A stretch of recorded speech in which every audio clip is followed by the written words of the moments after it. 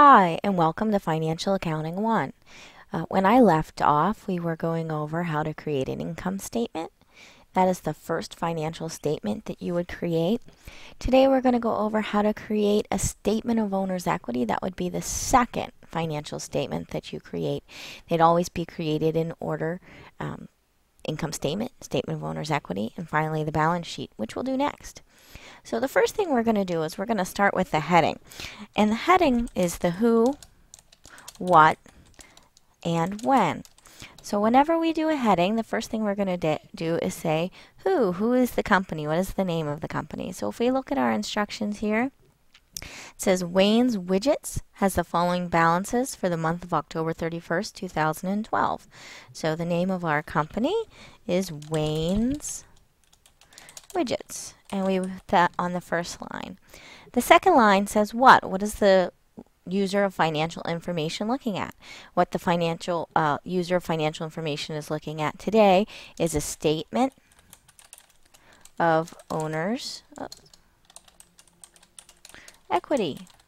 And a statement of owner's equity is the phrase we use for sole proprietorship, which is what we talk about in Financial Accounting 1. If you were talking about another corporate form, say corporation, then you might say the statement of shareholders' equity. But since we are doing a sole proprietorship, we're going to talk about the owner's equity. And finally, the one. Similar to an income statement, which hopefully you saw in my first video, we talked about it there. Statement of owner's equity is a change statement. The statement of owner's equity is going to follow the transaction that happened for a business over a period of time.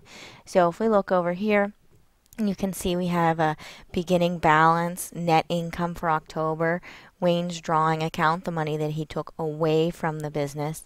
And so these totals that we are looking at here are what accumulated for the month of October. And we know that's for the month of October because when we look at the instructions, it says right here, October 31st, 2012. So when we write the when for the statement of owner's equity, we're going to say for the month ended October 31st, 2012.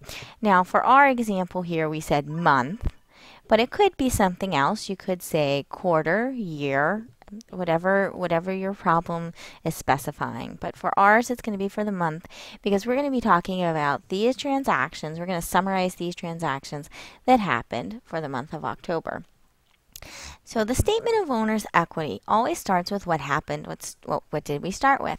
So we will start at the beginning of October since it's October 31st. If we look here, we have October 1st, $4,000. We have Wayne's Capital. If you remember, Wayne's Capital talks about the owner's financial interest in the business. So as of October 1st, Wayne had a $4,000 interest in the business Wayne's Widgets. So we'll come on over here to our statement and we're going to start with beginning balance Wayne Capital October 1st, 2012. I'm going to make my letter A a little bigger so we can capture more of the information. And I'm going to put in $4,000. And I'm going to format this column here so that we can see that it's dollars and change and everything. So the next thing we're going to talk about for the statement of owner's equity is what happened during the month. And I'm going to come over here. We have net income for October. That's given to us in this situation, in this example. But for most businesses, you would need to calculate net income for October. So you would have to create an income statement. And hopefully all of you watched the first video on creating an income statement. But that's where this $3,000 would come from. You don't just get it from a textbook. You would calculate this $3,000. You would find net income from October on the income statement that you had created prior. So that's why you have to create this statement twice. First, you have to create the income statement so that you can find net income from October, and then you can calculate the statement of owner's equity. So I'm going to say net income for the month ended October And I'm going to go ahead and put $3,000 in here.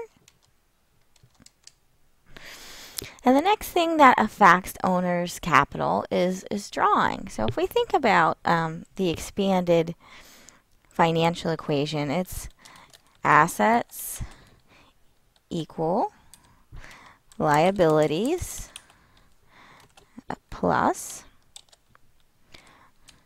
owner's equity plus revenue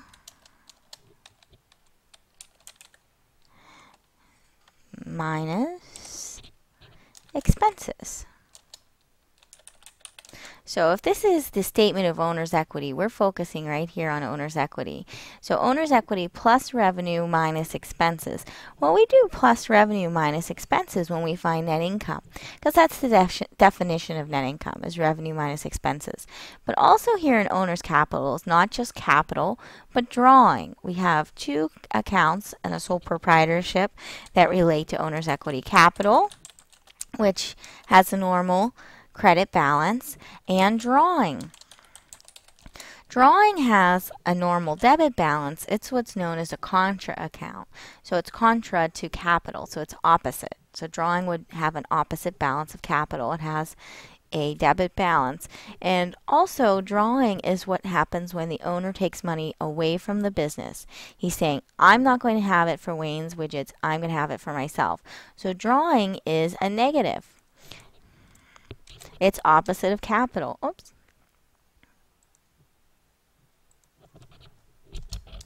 It's a negative. So we're going to have drawing be a negative that's going to subtract from capital.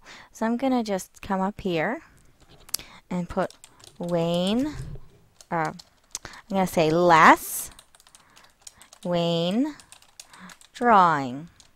And that'll help us to know that we're going to subtract it. And when I show it here, I'm going to show it as a negative $2,000. Oops, not 20, negative $2,000. Got a little crazy with my zeros. I'm going to get rid of my fundamental accounting equation here so we can continue our statement.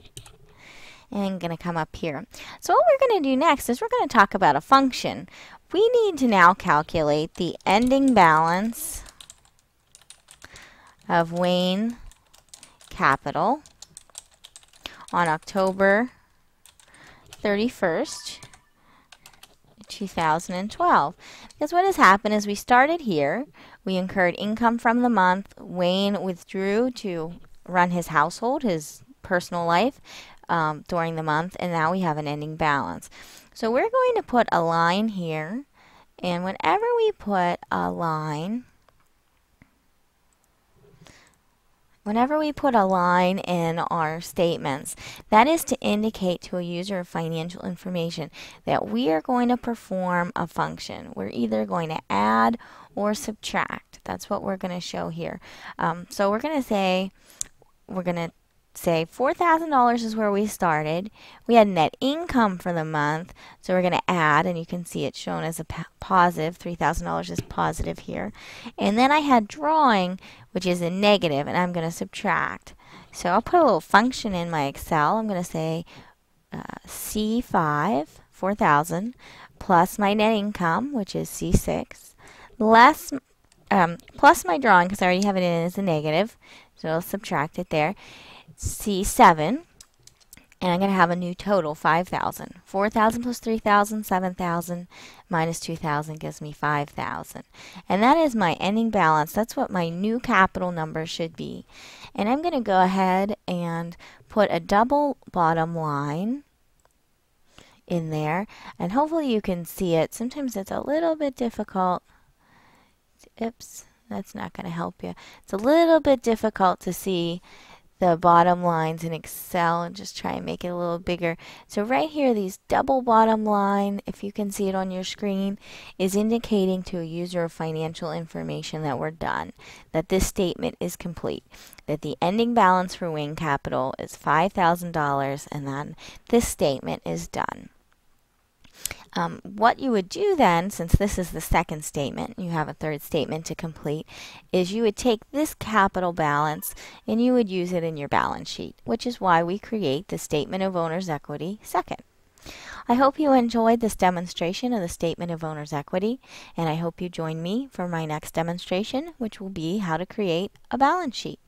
Thank you and have a great day.